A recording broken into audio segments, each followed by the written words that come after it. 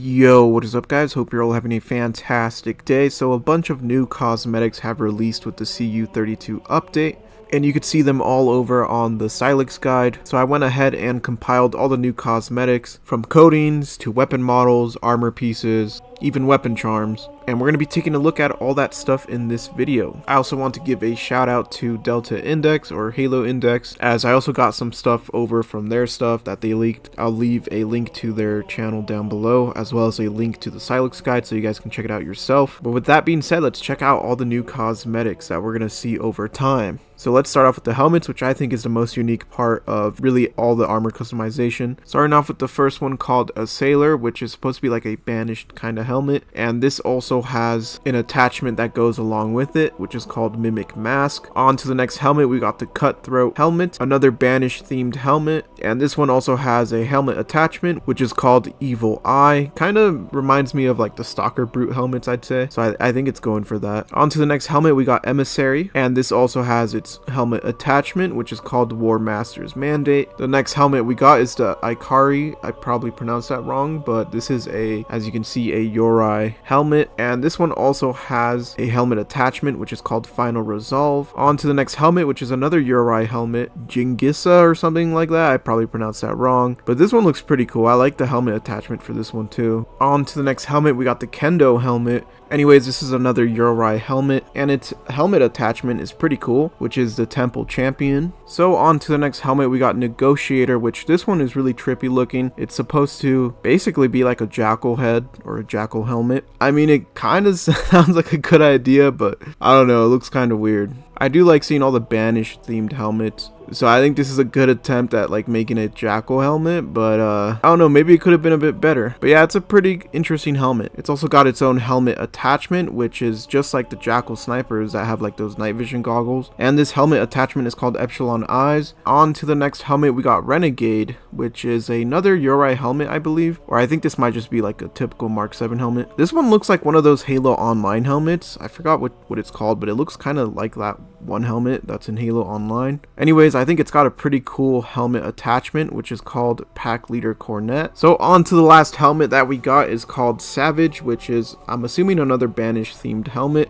This one's really interesting looking as well. Unfortunately, it doesn't have any helmet attachments that go along with it. So that wraps up all the helmets and helmet attachments that we can expect to see over time. Now let's move on to the chest armor, which there isn't many, but let's go ahead and cover it. So the first chest piece we got is the Sailor Heart Plate, which goes with, of course, the Sailor helmet. Up next, we got Burden of Metal, which is a Yori chest plate. Here's another one called Clawed Plate, which is another Yori chest plate. So here's the next chest plate, which is called Code Enforcer, and this is for the Raka Shaska core. On to the next one, we got the Emissary Heart Plate, which I'm assuming goes with the Emissary helmet, and of course it's for the Mark 7. And this one's probably my favorite out of all of them, which is the Renegade Heart Plate, and this is also for the Mark 7, and it's actually got the Banished symbol in the center, which is why I really like it. And of course it's got like these sharp edges on it, very Banished themed, so I like that one a lot. On to the next chest plate, we got Sensor Sash, which is for the Spy core. Next up, we got the Skirmisher plate, which I'm assuming probably goes with the Jackal bundle or helmet. And the last chest plate we got here is Warded Scales, which is of course for the Yori core. So now let's check out some of the shoulder pad armor. The first one being a Sailor Paldron, the second one being Cave Bear Guard, the third one being Cutthroat Paldron. A lot of these just go with like other armor pieces. The next one we got is Emissary Paldron, and the next one is First Movement. On to the next shoulder pad, we got the Renegade Paldron. I'm really liking the Renegade set. It's got a bunch of like blades and stuff, so here's the shoulder pad for that, which is pretty cool. Now here's another shoulder pad, which is called Scented Clasp. Up next, we got the Thieving Paldron, and the last one is Rex Salvage Paldron, which has like the little Lego bits. So some pretty cool looking armor. I'm definitely digging most of the armor we're seeing so far. Now let's move on to the hip armor or hip attachments or utility, whatever the heck it's called. First one being the Sailor Belt, the second one being Beacon Prototype, the third one being Beckoning Blades. This one's really cool. It can become like the Ninja Turtles basically. And the fourth one being Blistered Plate, another Lego piece armor. The fifth one being Burden of Wind, which is a Yori one. And here's another one, we got the Emissary Belt. I do like the belt hip attachments. We don't see many of those, but now we're starting to get more of those, so that's cool. And speaking about the belt attachments, here's another one which is called Ichor Flask. The next one we got is Motive Booster Pack, which I think is part of the Jackal set. Here's another one we got, which is Nutrient Pouch. Up next we got the Practical or Practical Lockbox or Paratical. I don't know how to freaking say that, but yeah, we got that one. And that about covers all the hip attachments that we're gonna see. Now let's move on to the wrist attachments, which there isn't many, but we're gonna cover it anyways. So the first one is the Assailer Vembrace. The next one we got is the Lacquered Wasp Shell. Here's another one, Rain and Thunder. Up next we got Second Movement, and here's another one called Seeker Tracker Marker Light, and the last one being Spine Watch. So let's go ahead and take a look at the knee pads now, and the first one is a Sailor knee pad, which I think is pretty cool. It's got like a giant blade you could just stab someone with. And the second one we got is Beast pad. The third one is Emissary knee guard, and the fourth one is Hunting pad, and this one's really cool as well, Renegade knee guard. And the last one is Sharpened Incisor. So that covers all the knee pads. Now let's go ahead and take a look at some coatings, more specifically the armor coatings, and I do want to give a quick shout out to Delta Index, as they're the ones who actually found all these coatings, and we can actually see some pictures of it, see how it looks like on a Spartan. So let's start off with the first armor coating, which is Disability Pride Month. The second one I'm not even going to try to pronounce, but this one looks pretty trippy. On to the next armor coating, we got the Gray Avirance, or however the heck you say that. This one's more or less just really a gray coating, nothing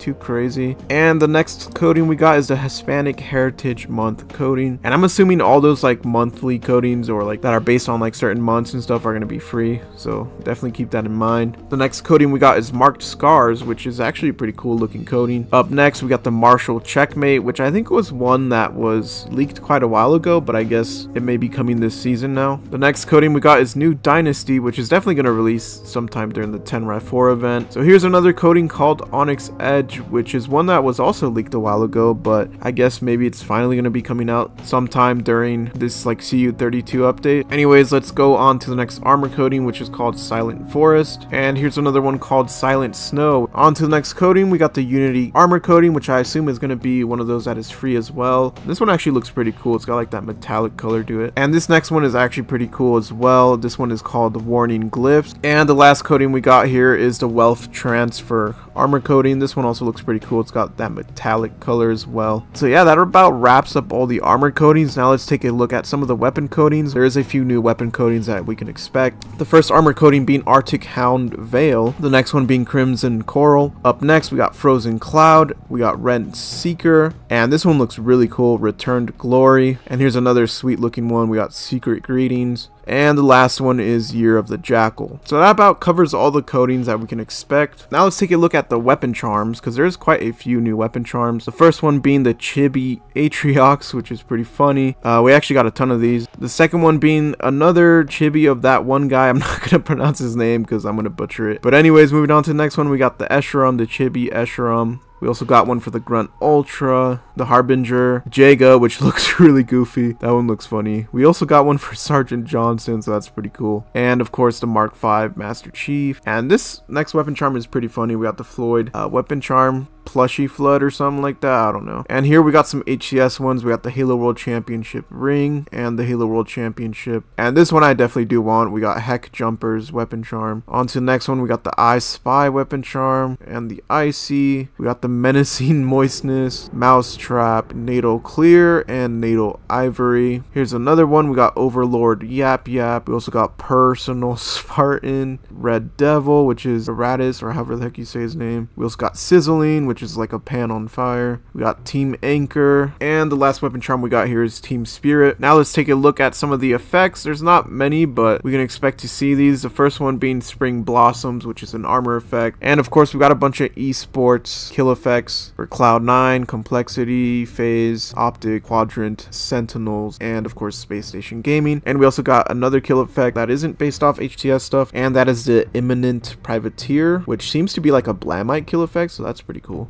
And those are all the effects we have right now. Not many so far. Now let's take a look at some visors, which there isn't many, but we're just going to throw them in here. And these are all going to be free. The first one being Disability Pride Month, the second one being Hispanic Heritage Month, and the third one being Unity Visor. Now let's take a look at the very last thing we got here, which is the weapon models, which I absolutely love in Halo Infinite. It's a shame we don't get like new weapons, but so the first weapon model we're going to be looking at is for the Commando, which is called Acquisitive Reach. I think that's how you say it. I don't know, but yeah, this is pretty cool. Commando's getting another weapon model, and the second weapon model we got here is Fortune Bold, which is actually for the Hydra, so the first ever Hydra weapon model. Definitely good to see that, and yeah, this one looks really sweet as well. On to the next weapon model, we got one for the Sidekick, which is called Leaping Bounty, and probably my favorite out of all of them. The next one we got here is Red Steel Tooth, and this is of course for the assault rifle, which adds like a giant blade at the end of the barrel, and yeah, I mean, it just looks freaking sick.